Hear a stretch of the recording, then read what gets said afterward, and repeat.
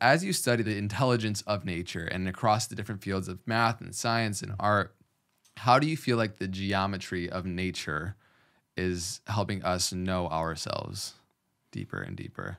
Interesting. Well, I can only speak to my own personal journey on this. I think it impacts people differently because we all have our own window of perception, and we can't separate our lens of perception with our reality, right? So I can speak to my particular experience, and my particular experience was I went through a very difficult time in 2016 where I had to reconcile betrayal.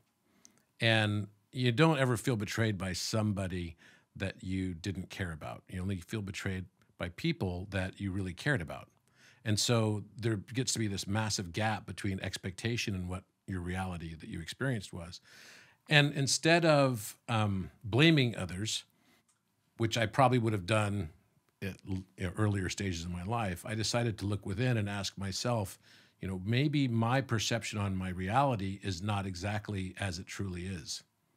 Maybe I'm seeing the world as I am rather than as it is. And in order to reconcile these things, I had to go and reconstruct my entire objective reality. So the reconstruction process included a deep dive into mathematics, the queen of the sciences, the most objective, right? If you talk to anybody, the nice thing about math is just math, and math doesn't lie, right? But at the same time, mathematics is very esoteric. So we have numerology and we have astrology, which is another branch, you could argue, of mathematics as well. And it's all related to frequency, and the entire universe is based on frequency. And then you start thinking about, well, wait a minute, geometry and music are related too. And maybe music is just the geometry that we experience with our ears. And maybe geometry is just the music that we experience with our eyes.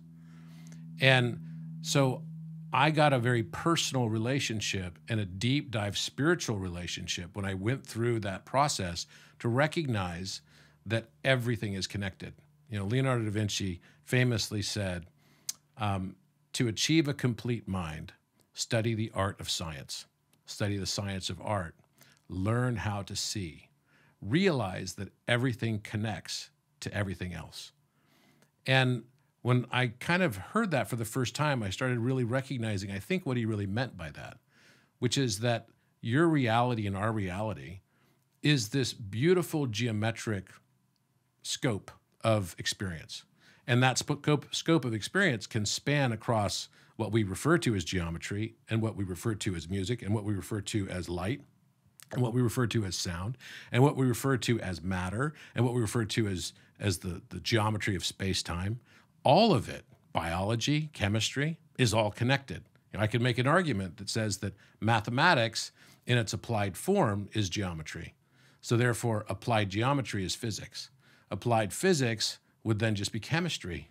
And applied chemistry would be biology. And applied biology would be psychology. And applied psychology would be sociology. And applied sociology would be philosophy. And applied philosophy comes back to mathematics. So it's this total connection across all of these seemingly disparate disciplines in our life experience that leads us to recognize that, wait a minute, it's not all separate at all. It's all one. And that geometry in all of its different manifestations and forms across all those different disciplines and specialties is turning us back to recognize the oneness of the universe.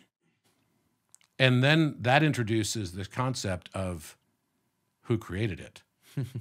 Because the thing that with geometry, when I started getting into it, and there's something beautiful you have on your wall just outside Metatron's cube, right? And most people probably don't know, unless they're into geometry, what the significance of Metatron's cube is. Do you know what the significance of it is? It's the interconnectedness between the flower of life and like the meaning behind Metatron's cube. I'd love to hear your explanation. Yeah, I figured you might want to hear it. Yeah. So here's the thing. Most people make that connection you just said, which is absolutely correct. Flower of life and Metatron's cube are definitely one and the same thing. You could say that. You're just taking a few of the circles away and just making sure that the circles that stay are the ones that are next to each other, right? And so there's none of the overlapping circles that you have of flower of life. But then you connect all of the center points of those circles and it creates Metatron's cube. Right. But a lot of people don't realize that you can form literally out of that one structure all of the Platonic solids. Not only all the Platonic solids, but all of the Archimedean solids by making another form of Metatron's cube, just offsetting it by 15 degrees, and then having a 12-point perspective. You can have all of the Archimedean, all the Catalan solids. Virtually every single geometric form that exists in the universe can be made in its regular form out of that one structure of Metatron's cube. So all creation comes from this. And this is one of the things that I did. I took a 24-point perspective. So if you took 4 Metatron's cubes, right? So you've got 6 points on each one that form this hexagonal form.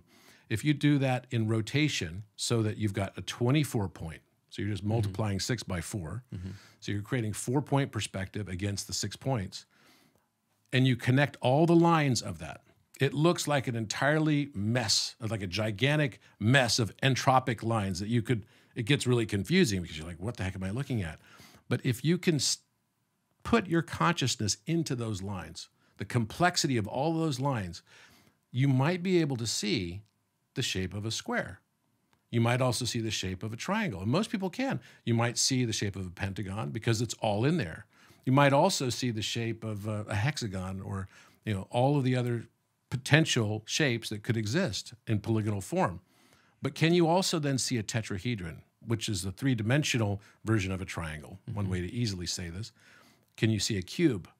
Can you see a dodecahedron? Can you see an icosahedron? Can you see a cuboctahedron? Can you see a rhombicuboctahedron? Can you see a Dürer solid? Can you see all of the different shapes that are there? And the degree that you can recognize through pattern recognition and then bold those lines, you are uplifting your consciousness and your ability to perceive higher dimension. So the more geometric forms you can recognize and track by looking in this mess of lines that looks totally entropic and it makes no sense whatsoever, and then bold those, to me, I call that a higher form of consciousness quotient. So the more of those lines you can recognize, you're pushing the boundary condition of entropy, which is really just ignorance, further and further away from you as you understand more of this divine encryption that is the universe that we live in.